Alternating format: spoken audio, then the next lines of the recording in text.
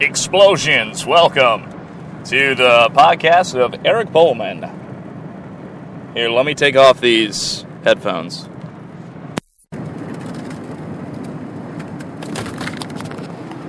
Welcome to my show, ladies and gentlemen. And tonight, what we're going to be talking about is the perfectionist nature of human beings, particularly my experience with it thereof. I don't know. This podcast serves as a practice platform. I urge you to do the same. Before we begin, what I'm doing is I'm on this system called Spreaker. And with Spreaker, all you need to do is just sign up. It's completely free. And you can talk about anything you'd like. You can even play music. It's insanely simple. All you do is you can download the application. There's two of them. One for playing Spreaker podcasts, which I urge you to give some of these a listen. They're pretty good. But I also urge you to, first, create your own. Because everybody has a voice. Everybody has something to say. And not everybody expresses what needs to be said. I liken it to a prayer. Most people, if they pray, they will articulate their ideas to an abstract nature. They will just say it out to the world and hope that it comes to fruition just from that simple act. And a lot of times it does. Whenever you put your intention out into the world, you're more able to recall it in the future. The more you articulate your ideas and how you think about and how you formulate your opinions of the world around you, the more readily you can collect these thoughts whenever you're talking to somebody else and encoding this information into another human being.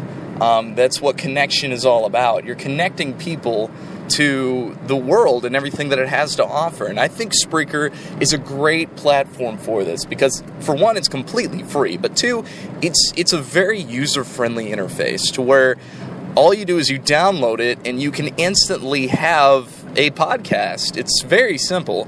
And I use it as a practice ground to articulate my ideas, for one. For two, to document what happens in my life. And for three, it's to reach an audience that I can, whenever I can.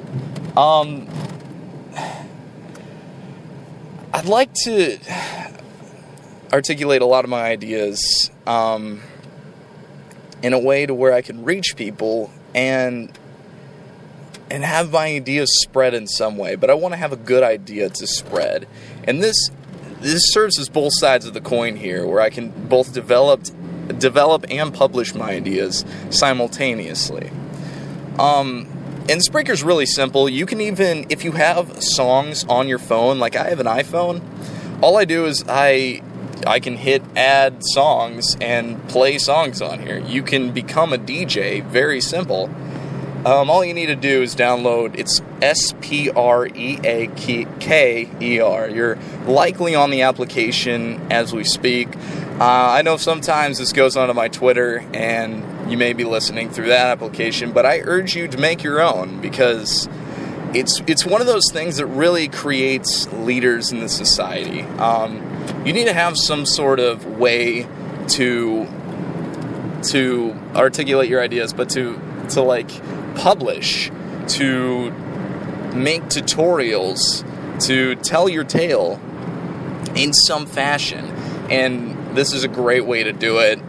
You can also do it on YouTube, of course, but with my experience with it, you need a lot of editing, and it's a long procedure, and I urge anybody who has the time to do that to do so, because it's a very rewarding process. However, I simply do not. In my own experience, I don't have the time to dedicate to this. And as you can hear, I'm driving right now. It's very simple. You have time while you're driving to do something.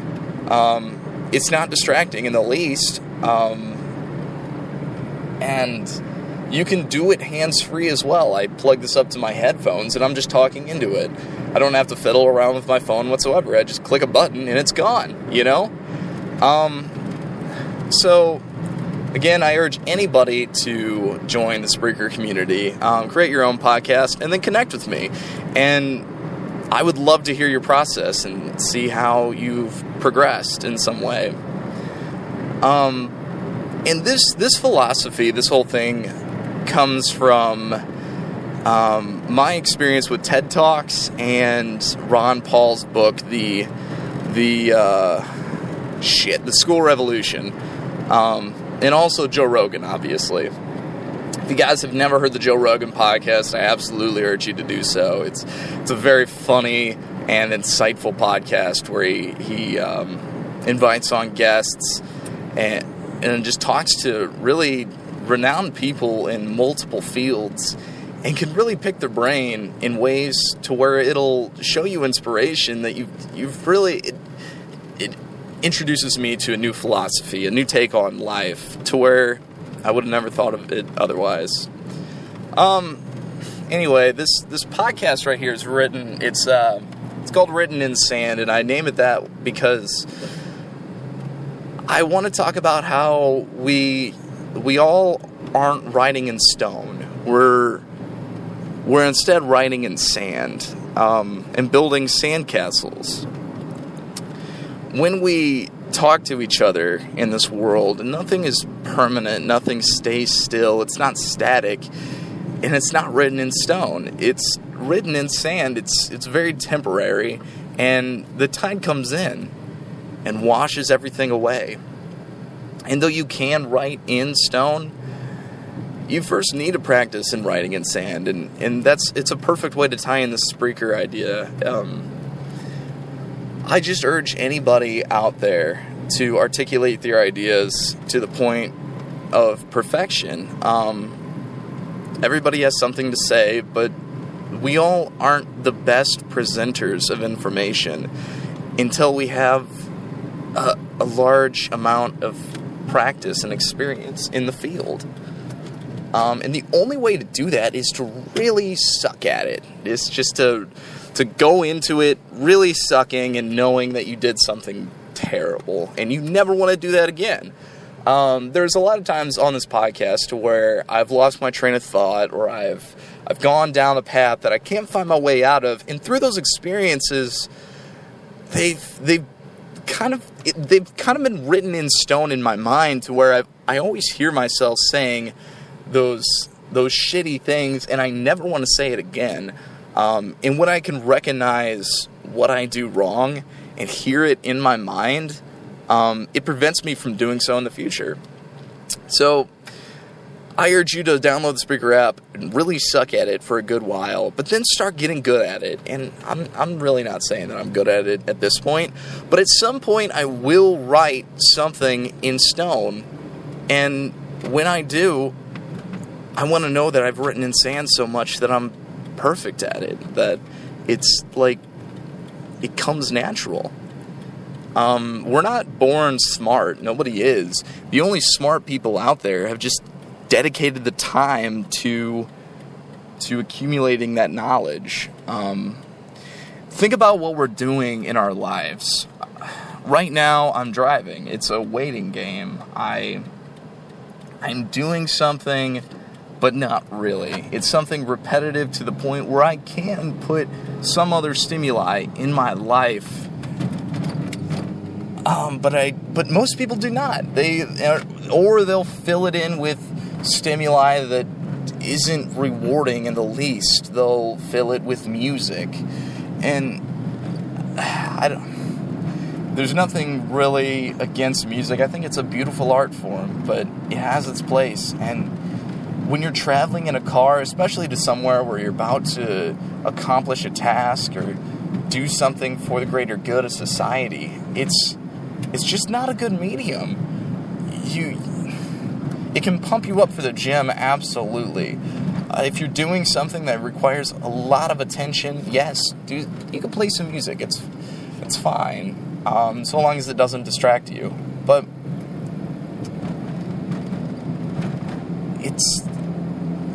podcasts and audiobooks are the way to go if you're waiting for something like say you're waiting for a bus. Listen to a podcast. Learn those things that others write in sand so you can more perfectly write in stone. I liken life to building sandcastles because that's all we really are doing. We're constantly building these things that won't really matter in the end. But we continually do so because, for one, it's fun, but for two, it's good practice. And you should do so any chance you get. For now, I have to go. I think I might pick up on this point in a later podcast, but thanks for listening. This is the Eric Pullman podcast. I don't know what to call it still. Eric Pullman driving time. Anyway, you have a wonderful day, whoever you are.